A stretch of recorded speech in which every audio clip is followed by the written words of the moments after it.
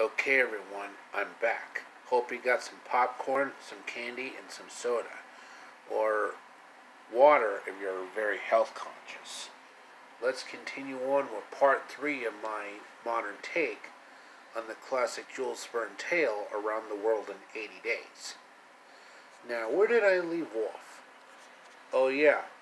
I was in Japan marveling at the sights and sounds of Tokyo, Kyoto, and Osaka, like the Akihabara. And I was at a sumo wrestling show in Tokyo.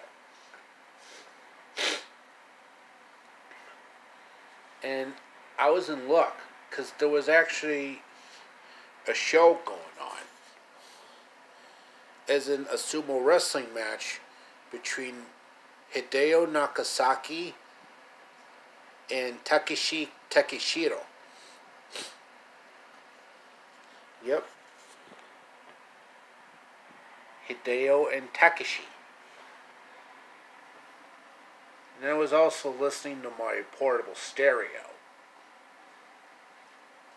And there was an announcement playing on the stereo. This Sunday! Head to the New York Speedway and see some monster truck action with Hot Rod versus Demolition Derby Destruction, with a special guest appearance by Patsy Cline. Sunday! Be there! You know I'm going to be there, because the fair was also being held that very day. So I traveled over to New York and stayed there for about a week.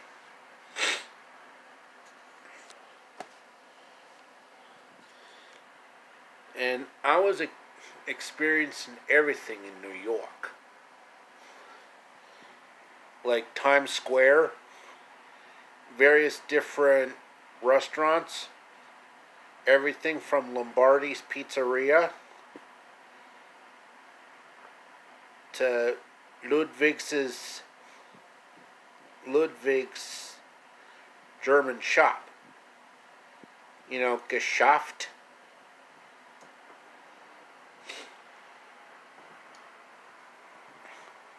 And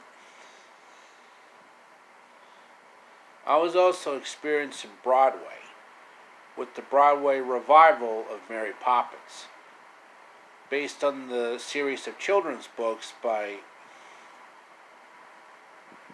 R.O. Travers.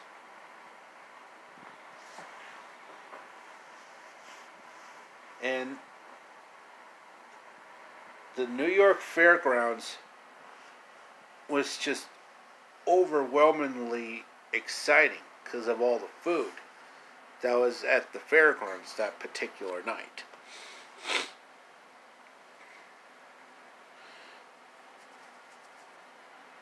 And as Templeton would say, the goose was right.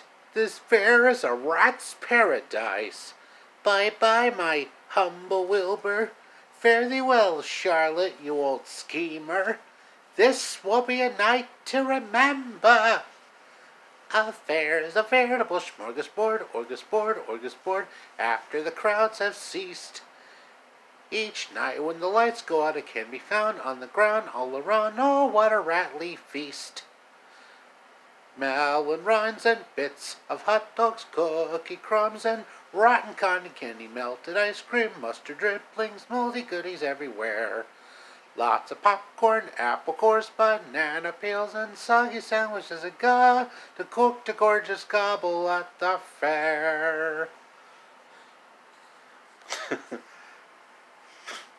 Pure classic Templeton.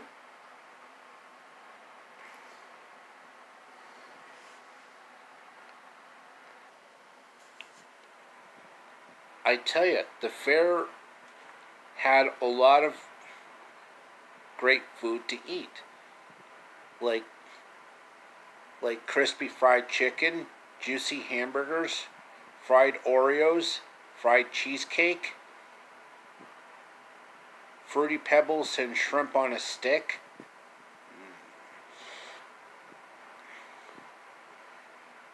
fried Hershey's Kisses, lemonade, soda, iced tea, snow cones, ice cream, cotton candy of all different varieties, deep fried Butterfingers, deep fried gummy bears.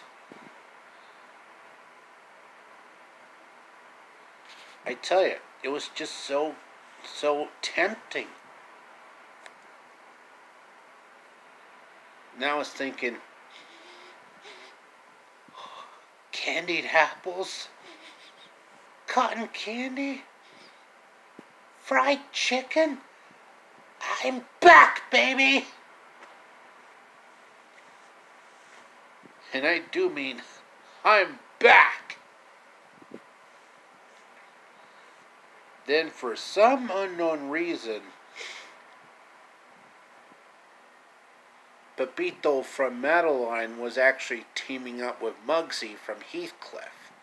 Awkward. But don't worry, Pepito didn't hang around with Muggsy for very long. Trust me, I've watched a lot of Madeline and Heathcliff because of Andrea Lipman in the former and Mel Blanc in the latter. Like, hiya, Madeline.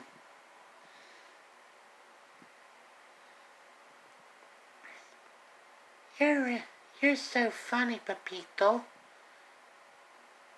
I remember the first time we met.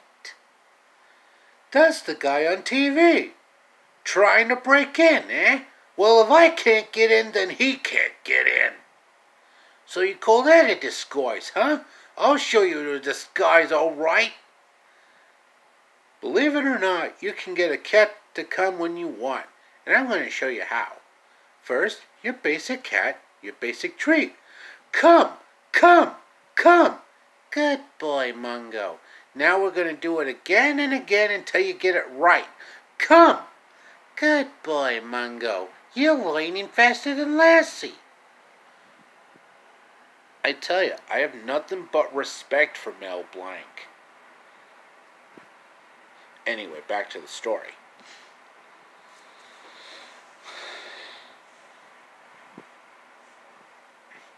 And then I was heading over to India, to ride those really huge elephants. Like, okay, so it's not really an elephant trumpet, but at least I tried. And I was greeted by very well-known people who are good at meditation, like the yin and yang, the salt and pepper, a well-known rapper. And I was doing meditations like them with the yin and yang necklace that they told me I could keep. Positive energy in, negative energy out. Positive energy in, negative energy out. Positive energy in, negative energy out. Positive energy in, negative energy out. And of course, Semi-Homemade Cookie with Sandra Lee and The Pioneer Woman with Ree Drummond were blasting for the television. Welcome to Semi-Homemade, I'm Sandra Lee. Semi-Homemade saves you time and money by combining 70% ready-made foods with 30% fresh ingredients, and you'll have amazing results in minutes. I'm Ray Drummond. I'm a writer, vlogger, photographer, mother, and I'm an accidental country girl. I live in a ranch in the middle of nowhere, and all my recipes have to be approved by cowboys, hungry kids, and me. Here's what's happening on the ranch. For recipes from this episode, go to foodnetwork.com/pioneerwoman.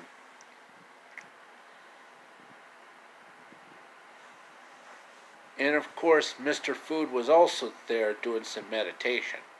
Like, oh sure, we're all big shots today. The parties, the liveliness, we spent more for food and we fussed more than we usually do, and we'll still be on our high tomorrow.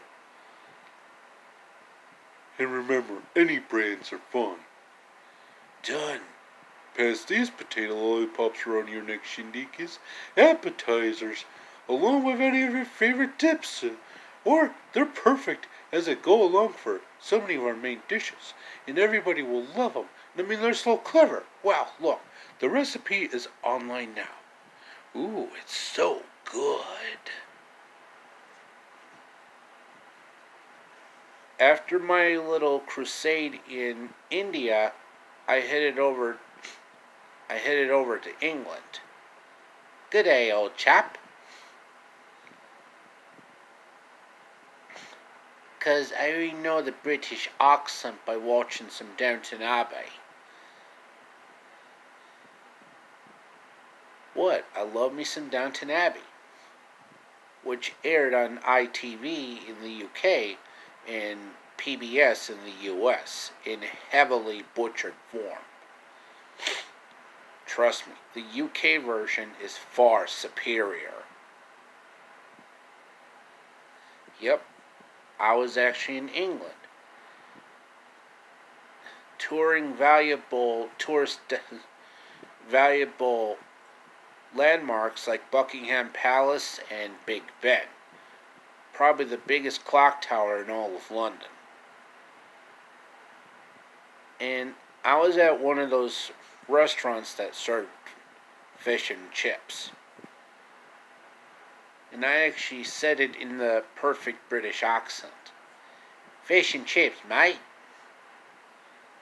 Good day, old chap. Pip pip cheerio. Okay, that should be the end of part 3 of my modern take on Around the World in 80 Days. Stay tuned for part 4 as I continue the story, and I'll be right back after these messages, so stay tuned. And don't touch that dial.